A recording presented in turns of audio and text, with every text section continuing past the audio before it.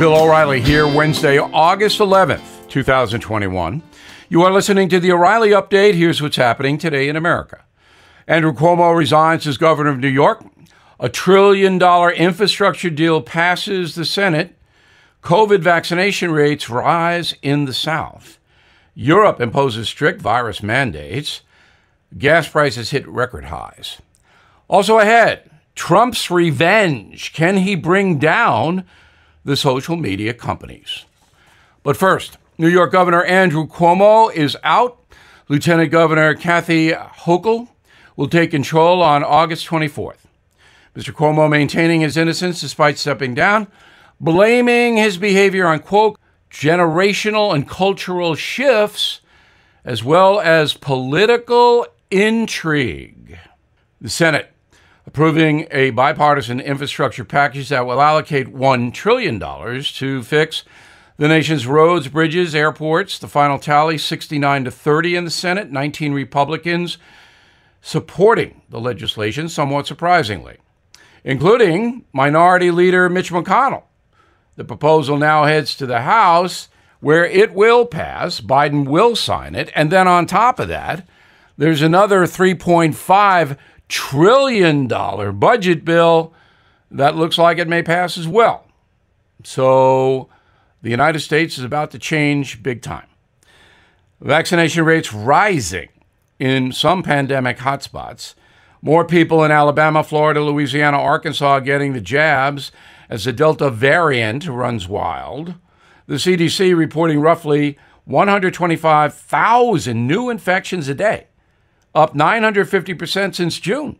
About 65,000 Americans are now hospitalized with Delta, 95% of them not vaccinated. Italy and France imposing severe COVID mandates. Police now asking locals to display digital vaccine passports when in public places. The rules apply to restaurants, theaters, bars, gyms, shopping malls. Similar measures are being planned in Germany, the UK, and Spain.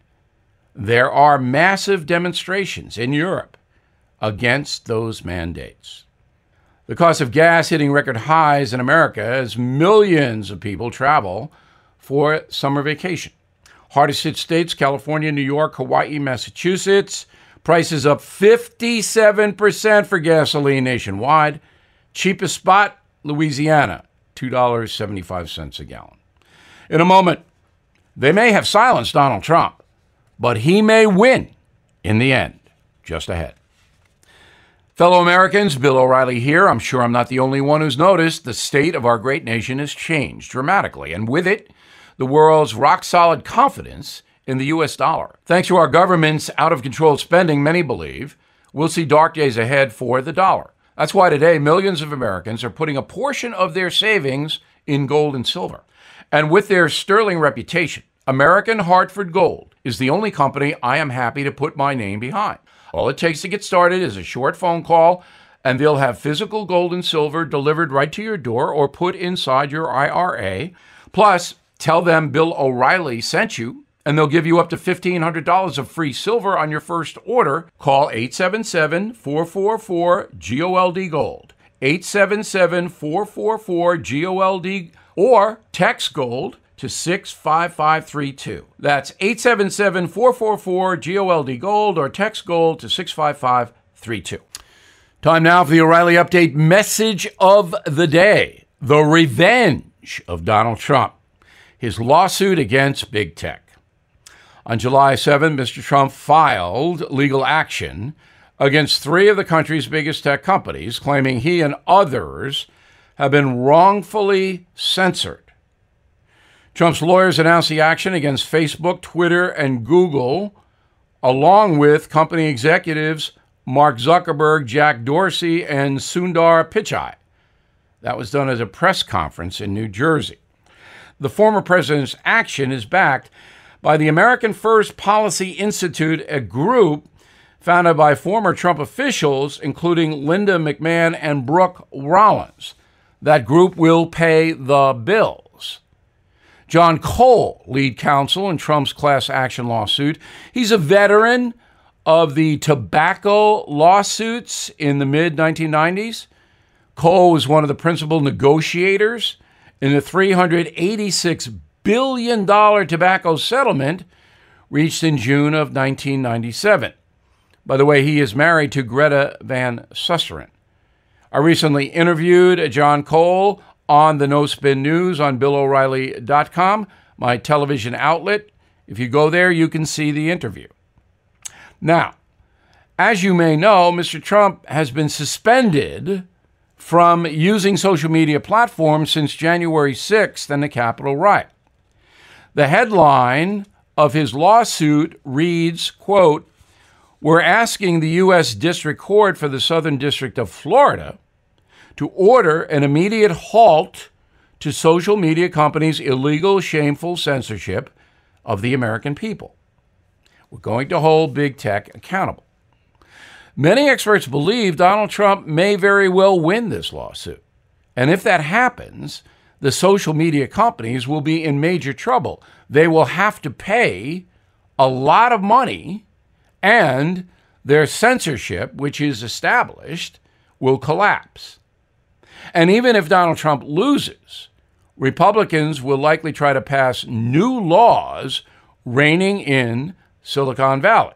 President Biden will not go along with that. He'd never sign a law, but the attempt is coming. Now, some of you may have heard that I'm going to do a history tour with former President Donald Trump. That will take place in December. First 4 shows are in Fort Lauderdale, Florida, Orlando, Dallas, and Houston, Texas. If you'd like more information, just go to BillO'Reilly.com. But the importance of this is that I will ask Donald Trump exactly what he wants to accomplish in going after the social media companies besides revenge.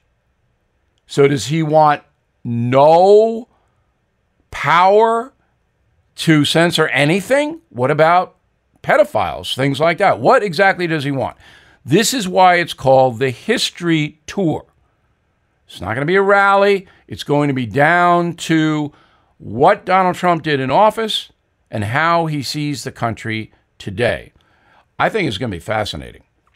I'm Bill O'Reilly, and I approve the message by writing it. For more honest news analysis, please go to BillO'Reilly.com. Check out my new book, Killing the Mob, a great summer read.